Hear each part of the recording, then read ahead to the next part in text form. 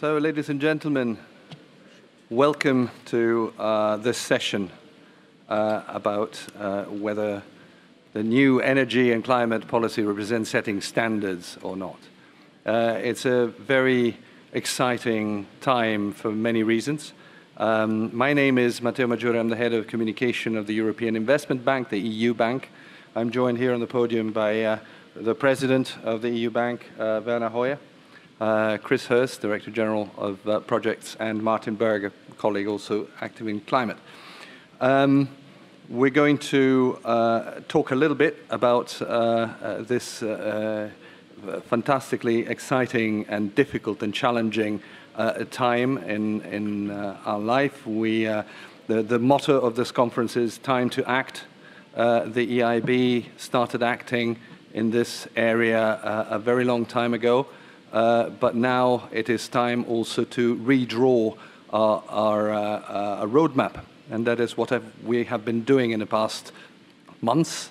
And we have designed an ambition that is very high indeed, just giving a stronger contribution to taking our effort, a joint effort to fight global warming from billions to trillions, making sure that 50% of what we do, plus everything else we do, contributes to the objectives of the Paris 2015 agreement, and ensuring also that as we do that, no one is left behind, and perhaps we shift away from seeing the world in terms of trade-offs and as if there were a need to compensate between saving the future and making sure nobody gets left behind today. President Hoyer will make a short address, and then we'll go directly into Q&As. So without further ado, President. Grazie, Matteo. Ladies and gentlemen, welcome. It's a pleasure to be with you.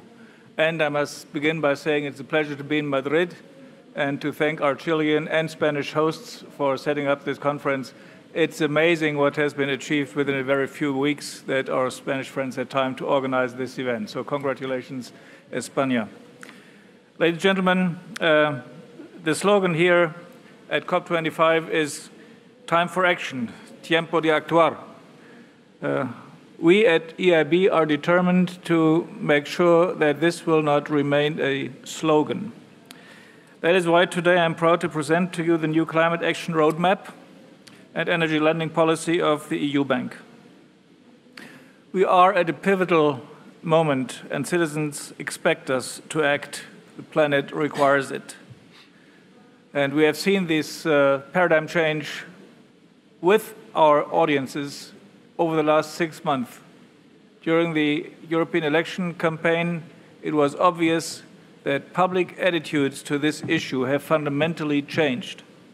Our EIB climate survey finds that 82% of Europeans report that climate action has an impact on their everyday lives, a perception that goes up to 98% in China and 76% in the United States. It is clear, and I put it in this phrase a couple of months ago at the IMF meeting in Bali, we are on the right track since Paris COP21, but we are far behind schedule, so it's time to wake up. We need to speed up our response, to act urgently and with more ambition. I believe if we do not act, we risk losing the trust of people and failing future generations. Concretely, for us at the EU Bank, this means mobilizing private investment to finance climate action projects. This is key for everything that has to do with COP21, Paris objectives, just as well as with the Sustainable Development Goals the United Nations decided in the same year, 4 years ago. You can forget about COP21 and you can forget about the Sustainable Development Goals if you try to finance all this with taxpayers' money only. We need to mobilize the private sector for it. And that's what a crowding-in bank like EIB is for. Our endowment with cash is very, very limited. We are refinancing ourselves totally on the capital markets, which requires the trust of the investors, which buy our bonds between 70 and 90 billion euros per year, and they believe that what we do is economically viable and sustainable.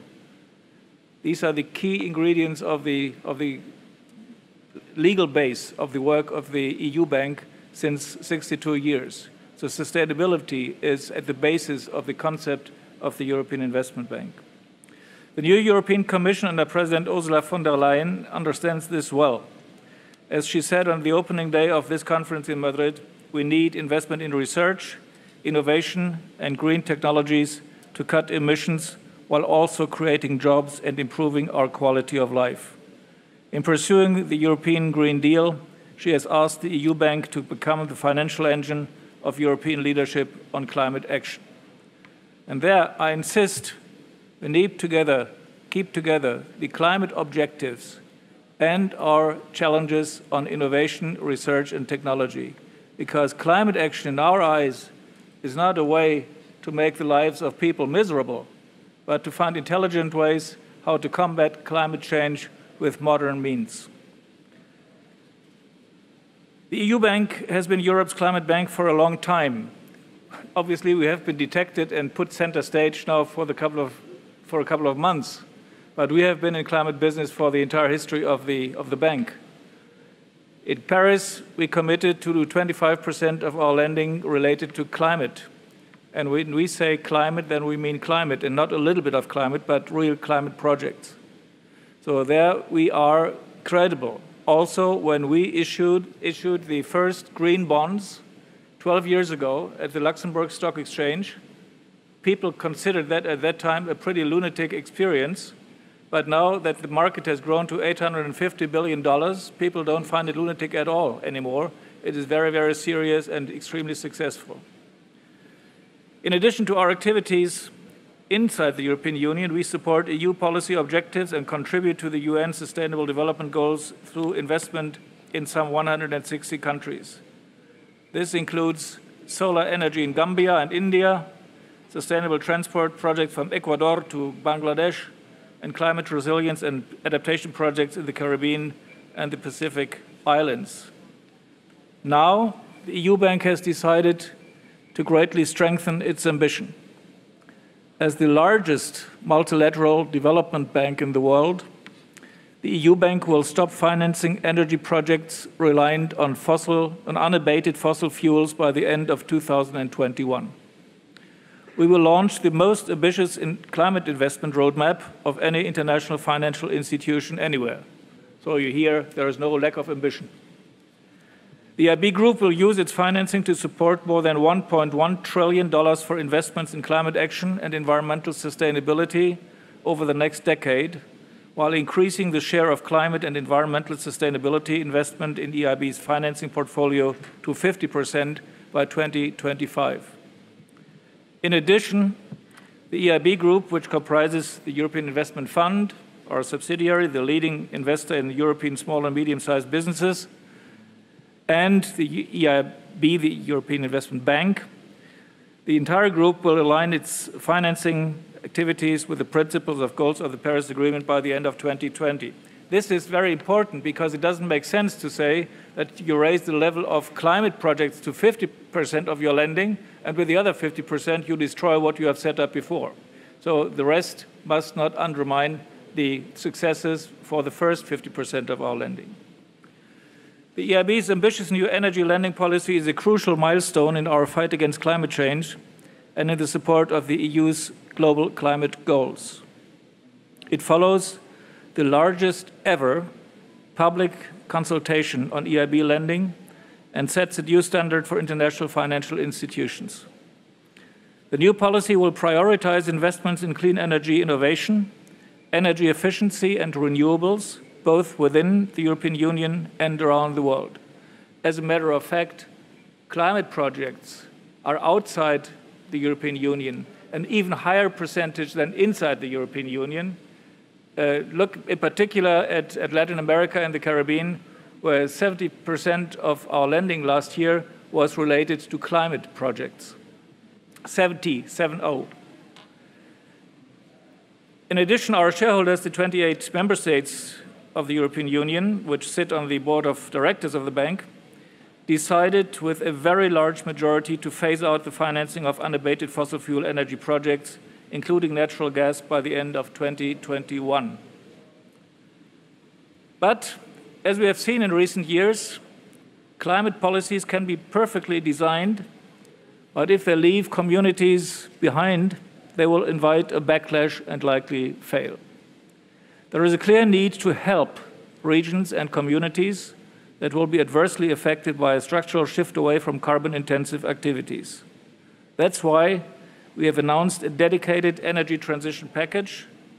This offers support for lower-income member states in the European Union to help support the national transition of the energy system. The EIB will be able to finance up to 75% of the eligible project cost for new energy investment. This is unusual. We never go to 75%. Normally, we go for 1/3 or maximum 50%. In these rare cases, we are going to go up to 75%. But the just transition is not just about clean energy. It is also about replacing employment in polluting industries with new jobs in clean and green industries. And this is a very tough transition.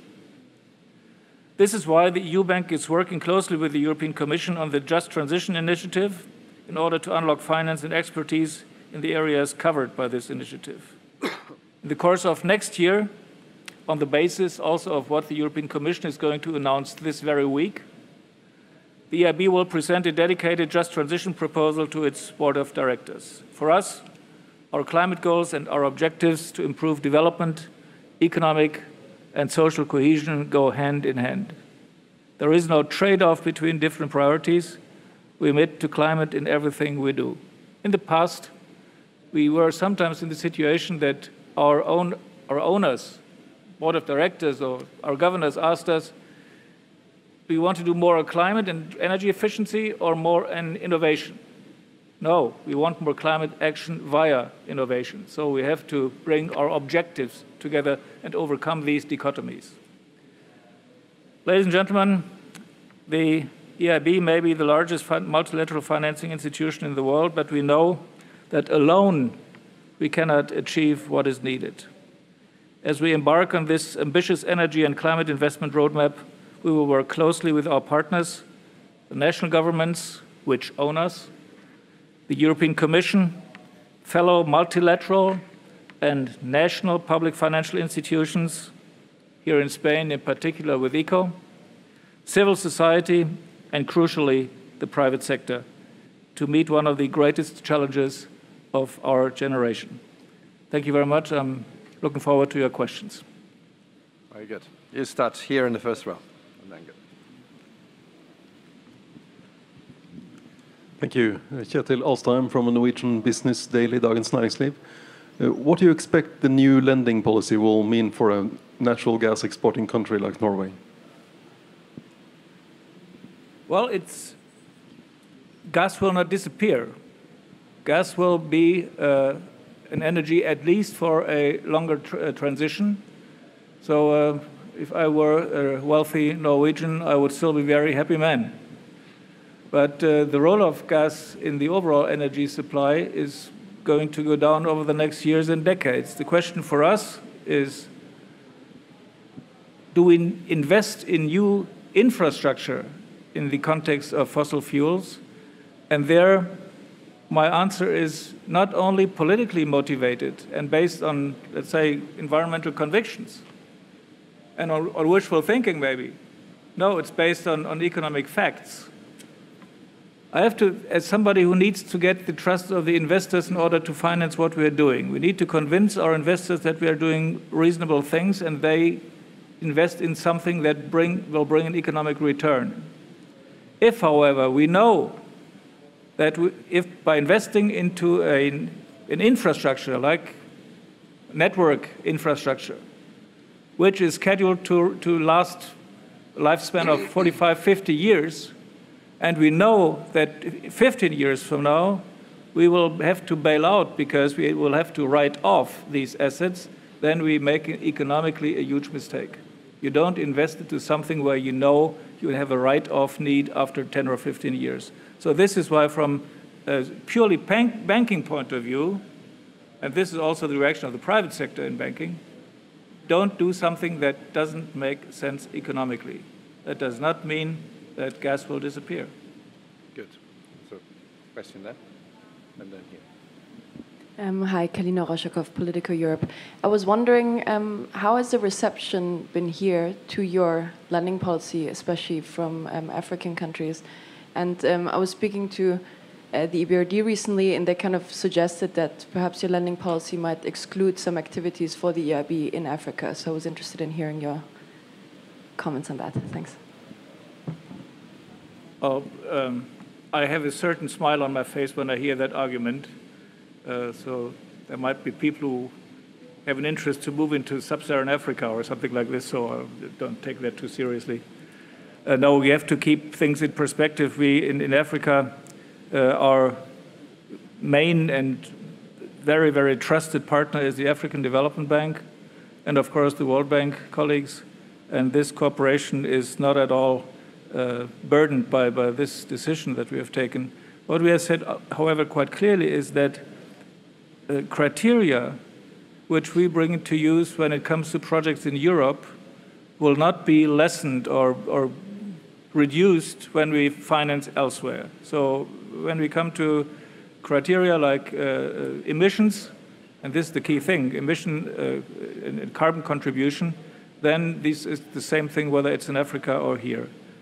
I think we need to even beef up our activities in Africa considerably. And we have seen over the last years that Africa is moving center stage. But for Africa and for development, and development globally, by the way, the sentence remains true. Let us not allow ourselves to run into competition of objectives. We will make the transition in Africa only with a frog leap development that moves technology and innovation, and not by investing into old technologies. So I'm not at all worried about this. On the other hand, our activities outside the European Union will gain huge importance for many reasons, and I hope our owners or governors will see that sooner or later, because the EU Bank will be challenged around the world in order to contribute to the objectives of the European Union. In Africa, it's quite obvious in view of the enormous demographic trends there. So we have to organize and help our African friends to arrive at a frog leap development that is based on latest technologies. And therefore, we must reinvent development policies, to put it that way. In Latin America, the situation is a little bit different. But Latin America is, of course, our longest-standing partner in this world. And when it comes to strategic alliances, nobody is closer to Europe than Latin America and should therefore not be neglected. And strategically, our interests into Asia are very obvious if you look at the tectonic changes that take place in this world, in particular between the United States and China and other players in Africa, India, about which nobody talks, strangely enough. So we have to be a globally oriented institution, but that does not mean that we should all of a sudden be non-environment conscious when we move outside the sphere of the European Union. Emissions are global by definition, and therefore the objectives of carbon neutrality is something that applies for us globally. Very good. There's a question here.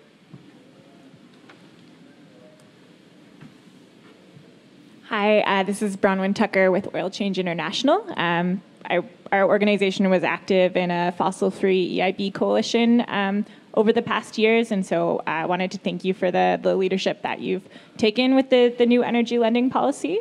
And I was also excited to hear you say that you're wanting to look to work with other multilateral development banks towards Paris alignment. So I wanted to ask just specifically how you expect to leverage this leadership towards greater commitments across the 9 MDBs, and specifically for your event tomorrow, if you're expecting to be able to make an announcement in that direction. Our cooperation with the other big MDBs, multilateral development banks, but of course also our national partners, which are sometimes huge. I mean, the big five national promotional banks in the European Union, the five biggest ones, are together more than twice the volume of the EIB. So we are aware that we have very valuable partners also there. And that is certainly true for the World Bank and the Inter-American Development Bank and the Asian and all the others. So cooperation is very, very close. And of course, a dialogue takes place there as well. And we have seen how difficult it was to lead this consultation process and also the internal deliberations. All the contradictions among the member states of the European Union are, of course, reflected in the organs of the EIB. We reflect practically the setup of the European Union. But at the end of the day, we were able to find an agreement with 94% of the represented capital in the bank. And I can imagine that in other multilateral institutions, this process is just as difficult and will hopefully come to similar results. We can only encourage our partners because we believe that we can also ensure the relevance of our institutions for the next decades by making this new, courageous step. Okay, I haven't seen any more hands, so if that is the case, we're bang on time to wrap up this session. Thank you very, very much for attending. Thank you so much. Take care.